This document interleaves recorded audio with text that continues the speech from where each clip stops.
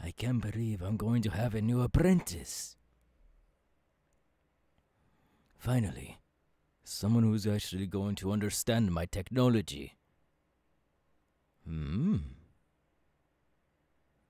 Speak of the devil. It's open. Ah, here you are, my new apprentice. Yes, I am that professor. Just call me by my name, Professor Turo. And what would be your name? Well, it's a pleasure to meet you. Please, come. It's been so many years since I've had an actual apprentice with me, so I can show them all the history of this futuristic things besides the wilderness of Pokemon. You agree? Well, I'm glad you agree, because there is just quite a lot of things out there besides, well, obviously the Pokemon, the wilderness, of course, but there's a lot more technological things that go on in the background that not a lot of people will understand.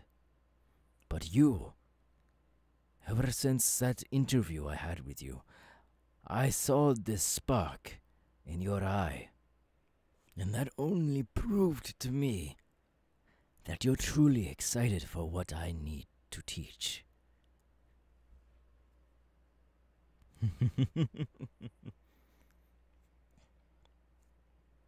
Come here, vamos. Over here. This is my main computer. Yes, it's quite big because, well, you have to hold all sorts of information about all the Pokemon, so we need a lot of space. Yes? Alright. That corner over there will be your workspace. I know you already have your own technology and whatnot, so I set up a medium-sized workspace for you. If that's alright with you, if not, I can move you somewhere else that's bigger or even smaller. No, alright, you're fine with this. One thing? Tell me, as your professor, as your teacher, I'm always here to listen to my student, my apprentice.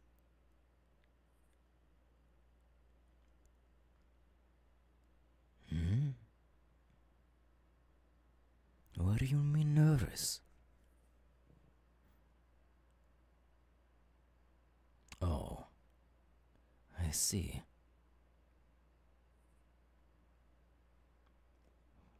Let me tell you something.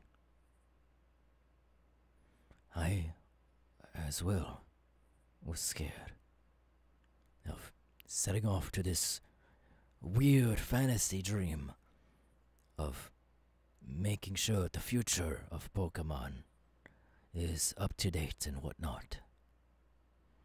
I was scared to find out what I would find, searching through the histories, and even finding out what the future will hold. It's scary to see that.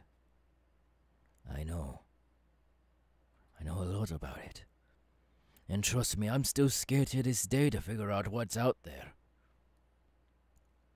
But I still do it. Do you want to know why?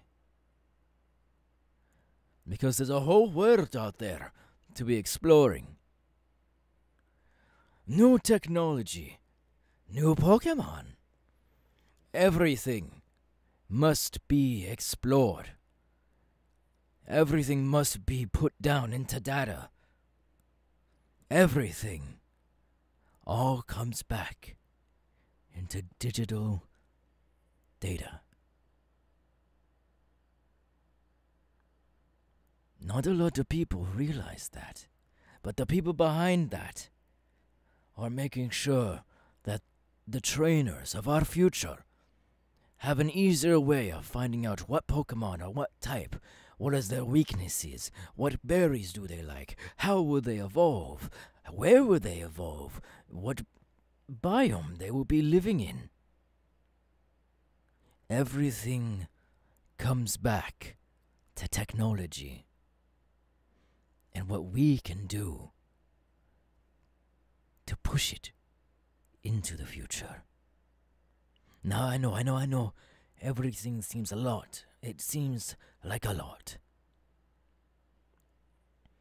But with my guidance and your brains and my brains combined,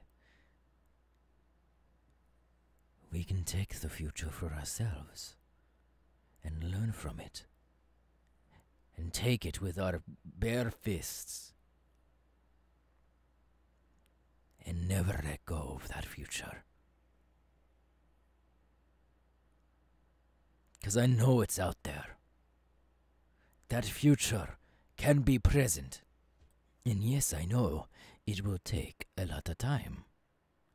A lot of time and a lot of patience.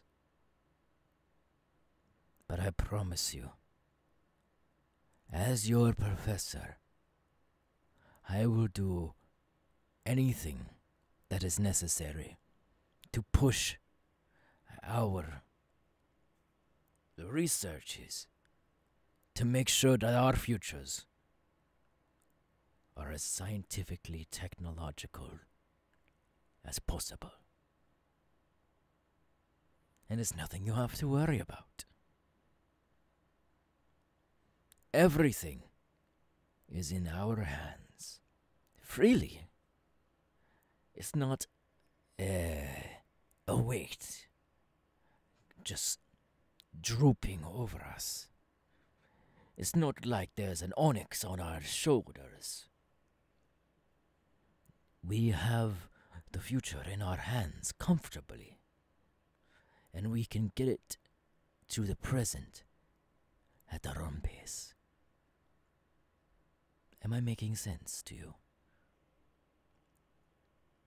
I knew you would. I knew you would listen to this. This is why you're going to be a great apprentice. You are going to be the future of the next generation. Because you will be a great professor. You will take my place, yes? In the future, of course, not now. I mean when I'm long gone, passed away, into Arceus Gates. You will look after the future. I know you can do it. I believe in here, in my heart, in my stone-cold technological heart, that you have the brightest of futures. As long as I teach you, of course. Now come. I have a few fossils that I've saved, and they are nothing like the fossils that we have seen before in the past. These are brand new fossils, and I feel like I can add some technology to them if I make them just living. In short, I have a mission for you, my apprentice. I'm going to have you take these two fossils. I'm going to have you clean them and bring them to life. Because I have ideas for these two. These two brand new fossils from the past. I can bring these past creatures alive and put them into futuristic tents. I can change their DNA to make their typings different. Make them more technological. Make them more advanced. So take these two. One of them is heavy. Be careful. You can take you know how to drive, right? Of course you do. All right. Take one of my vehicles. Drive to the museum. They'll let you use their cleaning devices and tell them Professor Turo has sent you. They'll let you in with ease. Now go, my apprentice. Let the future guide you to your new world.